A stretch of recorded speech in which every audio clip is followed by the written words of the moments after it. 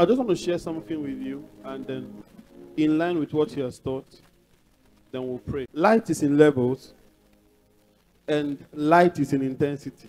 When God brings you to light, there is something he has handed over to you. He said, I will give you the keys of the kingdom. When you shut, no man can open. When you open, no man can shut. Now, there are men that have keys. When they shut, nobody can open. When they open, no man can shut. Now, I want you to understand that in the realms of God, those keys are life. I will give you the keys of the kingdom. When you shut, no man will open. When you open, no man can what? There was something he said, and I love. He said, don't argue with men when you don't know where they are walking from. When you don't know from which realm they exist. There are men that can shut your life.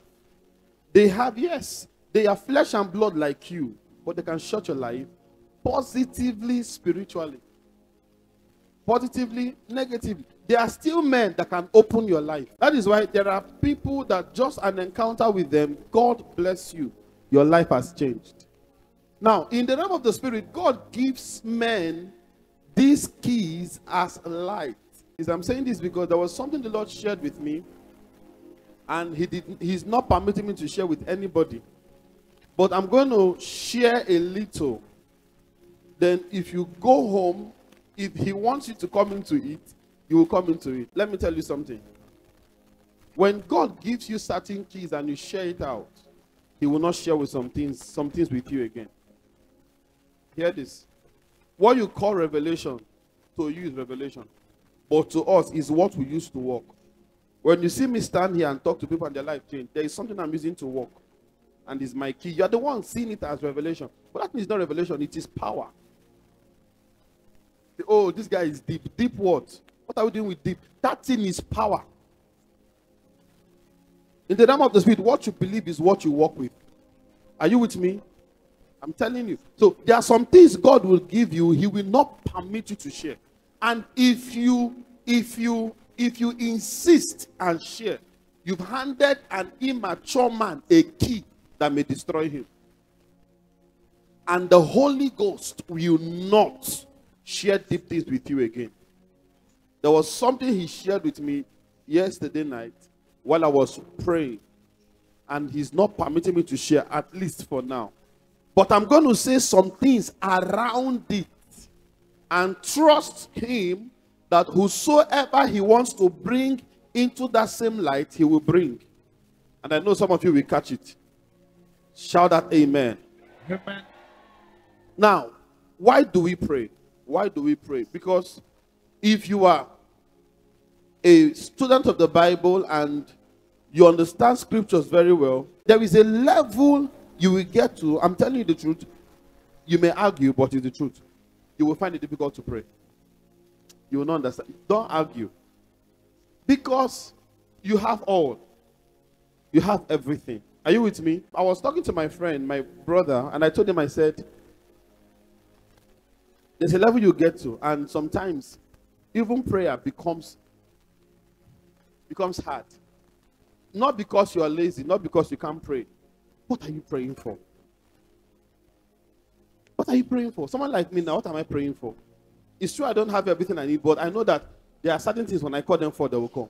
Now, I'm permitted to call some things now, and I'm not permitted to call some things now. And I'll show you in just a few minutes. Are you with me? Now, when you get to this level, what you need to pray is not a man that will ginger you. What you need to pray is not a man that will motivate you. What you need to pray is light. It got to a point in my life, I began to listen to all the men of God I know about prayer. Everybody, I didn't find anything. They were saying what I knew. You will not understand. Nobody was saying everything they are saying. As you are talking, I know where you are going. So there is a level you get to. It is no longer motivation that will bring you into prayer. You will begin to pray because you know what prayer is meant for. You no longer need people to ginger you that you will pray. I'll tell you just one of them, and then you pray with it. Prayer is not just asking God for things. Prayer is communion. Follow me. Prayer is what? Now, the Bible says something. It says, Jesus seated at the right hand of God maketh what? intercession for us. So even at the right hand of God, he's praying. He's what? Now, please listen to me. You are seated here and I'm seated here. And yet I'm still praying just to talk to you. So what it means is that talking to God is not possible except by prayer. Relationship with God is not possible except by prayer. Communion is not possible. It's not a matter of proximity. Oh God. It's not that he's in me, I'm in him. We are now one. You, oh dear Lord. It's a protocol. You can't communicate with God except by prayer. You can't share fellowship with God except by prayer. It's not as though you are a one man in a far place trying to reach a God that is far.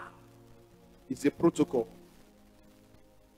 You know, some of you pray because you are trying to reach out to one God that is somewhere. And then when you now come to a light that you are now one with God, you find it difficult to pray because you have now come. So you don't know what else to pray for. So we don't just pray because we want you to hear us. We pray because we are now one with him. So if you must commune with God, it is by prayer. Now let me share this with you. I think I'm permitted to share this because they are important. Now when you pray with God, when you pray to God, I know why I said pray with God. Let me not use those terms. You'll not understand. Kai. When you pray with God, don't. I'm touching something that I should not touch. Do you know why the church is called the bride of Christ? Do you know why? Because you are his wife. Please get this and never forget. Anything God created in the physical speaks of a spiritual truth. From the things that we see, we can understand and know the things we can't see. For example, you look at water. There is no better way to explain the Trinity than water. Water is water in liquid, in gaseous, in solid form, but different properties. But that, am I communicating now? There is no better way to explain the Trinity. So you understand the invisible things from those things that are seen. It's in scriptures. And there's a level where you get to, you can only now begin to compare spiritual things with spiritual things. But it's a higher level. But before that, you will understand spiritual things from those things which are seen. Are you with me now? Now, when the Bible was speaking about marriage, it said, for this reason shall a man leave his father and mother and be cling to his wife, and they shall become one flesh. He says this is talking about Christ and the church. Now, when you understand the clinging of a man to his wife to become one flesh, what do they do when they get married? When they get married, there is something they do, not in the parlor. They do it in the room. It's called intimacy. That is what makes the husband and wife bond. And the wife cannot be productive except by that union. Your prosperity is tied to intimacy. You can be a Christian and yet barren. Barren. Financially barren. Spiritually barren. You don't understand. There is something husband and wife do in the market. There's another thing they do in the room. That one is between them. Am I communicating here? Now that is the reason. Hear this. Why you will see a woman, she will come and her stomach will be big. You will know that something has happened. You don't need a prophet to ask, has something happened? So when I see your life dry, you are begging for food, begging for transport. You are a believer. You are a child of God. Yet I know there is something that is lacking. So it's a shame for a man that knows God to complain he's poor. So prayer basically is for fellowship. It's for what? It's for what? So when God meets God and God needs to fellowship with God,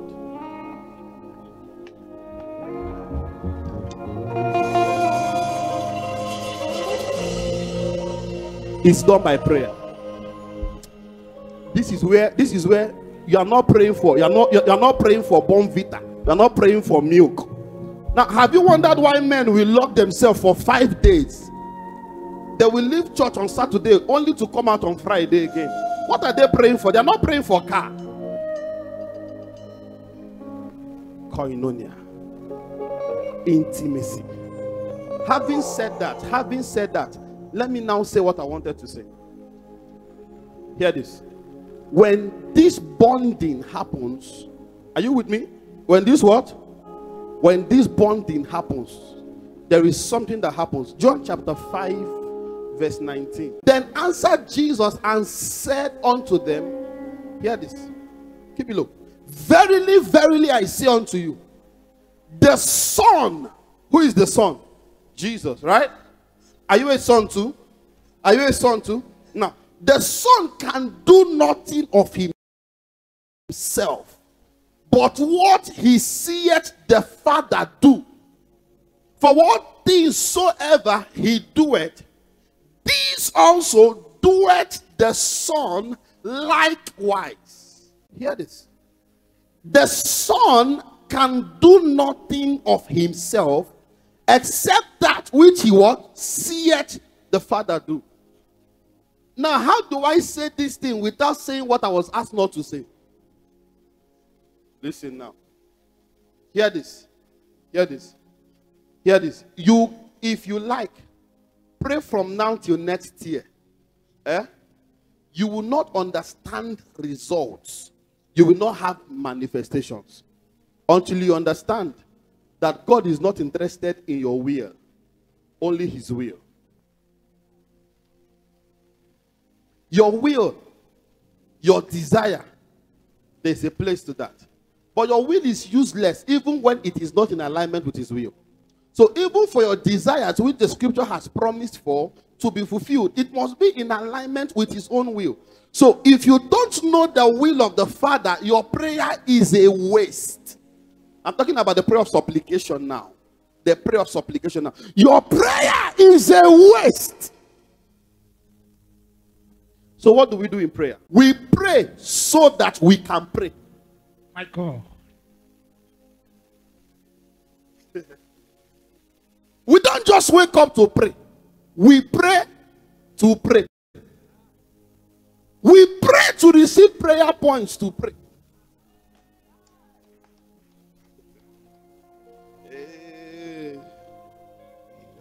We don't just wake up. We wait till we have what to pray for. That's why a man will just come out. He will say, Lazarus, come forth. It's not the Lazarus come forth that brought that guy out. It's not the Lazarus come forth that brought him out. I'll show you something very quickly. 1 John chapter 5, verse 14. I pray the Lord brings you into this light.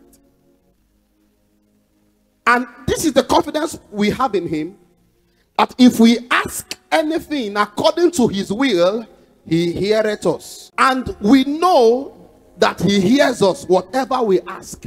We know that we have the petitions that we have desired of him. Please look at your neighbor. Say, neighbor, your prayer is going to be answered only when your prayer is in line with the will of God. So, man of God, why is it that some people enjoy effortless manifestation and some people would pray for years and yet no result?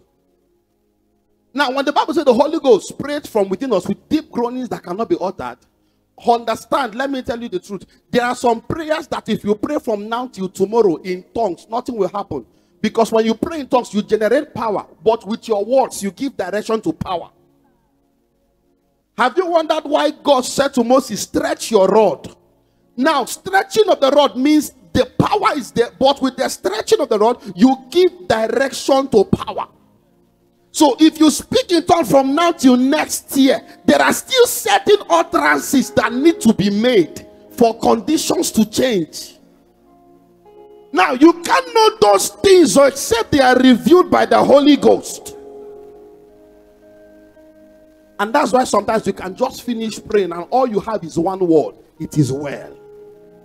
You finish praying and all you have is one word. It is settled. You think it is settled. There is something that happened before it is settled came out. Hear this. We pray so that we can pray. We pray to receive prayer points to pray. And that is what differentiates prayer that is made out of the flesh and prayer born of the Spirit. Hear this. Hear this. Even the Son cannot do anything except that which he sees the Father do.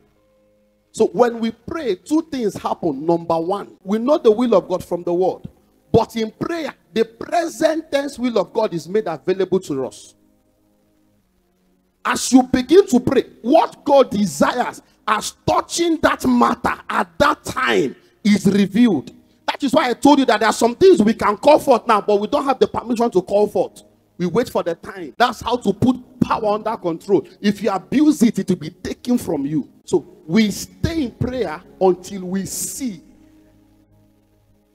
Okay, now let's read John 5:19. It will make sense now. Then answered Jesus and said unto them, look at this. Verily, verily, I say unto you, the Son can do nothing of himself. Sir, are you a son? You can do nothing of yourself until you see. That's where they say I should not talk about.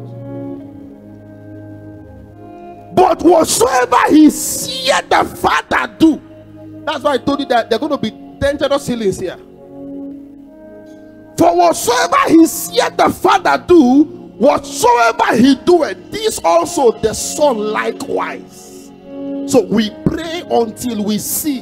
When we see, it is done. How can you raise a dead man with just one word? Lazarus, come forth. Hear this. Hear this. Oh God. So we stay in prayer. We stay in prayer until you can now begin to see the things that God has prepared for you. And if you don't see it, you don't have a prayer point yet. So even Jesus had to wait till he saw. Even Jesus had to what? Till he what? So when he sees what the Father has done, when he sees what his Father has done, then he replicates it on the earth. No wonder Matthew chapter 6 verse 10, it says, thy will be done in earth as it is in heaven. So you must first trap it from Zion. Now, if you want to also think the law of faith, remember that nothing can ever exist except that which is already existing. So that reality has already, you are not trying to pray something. It has already been created. You take from there, you manifest it here. That's why he did not say Lazarus rise. He said Lazarus come forth. In other words, the man was alive somewhere. Okay. My God.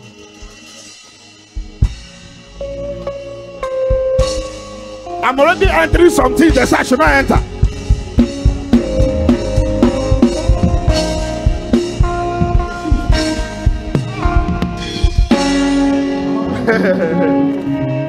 See, miracles will break out here. Miracles will break.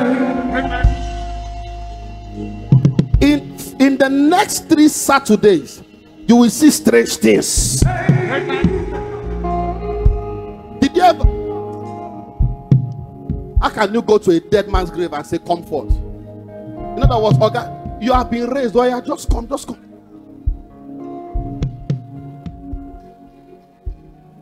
I'm going to something that I should not say. You want to pray now? Just go ahead and pray. Pray until you see. Pray until you see. I can't go beyond here. I can't go beyond here. I can't go beyond here. Shagalaba hayadabaha.